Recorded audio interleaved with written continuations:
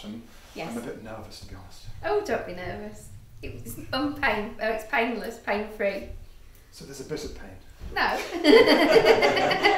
With this side, which is your right side, I feel there's a lady around you, but your work seems to get in the way of things because you just kind of put work first. But I would say the lady, whoever she is, understands you, and I would say gets quite frustrated with things. How important is your bottom as a jockey?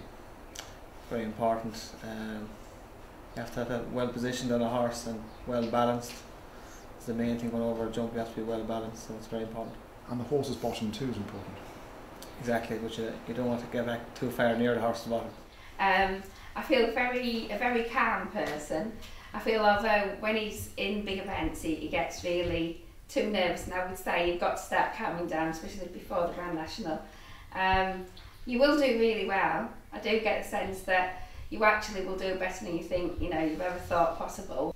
Very passionate about what he does, obviously, and I would say also that because he is so passionate about what he does, he's got the eye of the tiger, if you like. I would say that he has got a chance to win the Grand National because he's kind of every sort of step he's pushing and pushing and pushing. You can pull your trousers up now. Looking at Hayley O'Connor's bottom from Ladbrokes, who's going to win? Is it going to be the punters or is it going to be the bookies? Whose satchel is going to be empty? I feel the bookies are going to be empty. I feel that the punters will definitely win.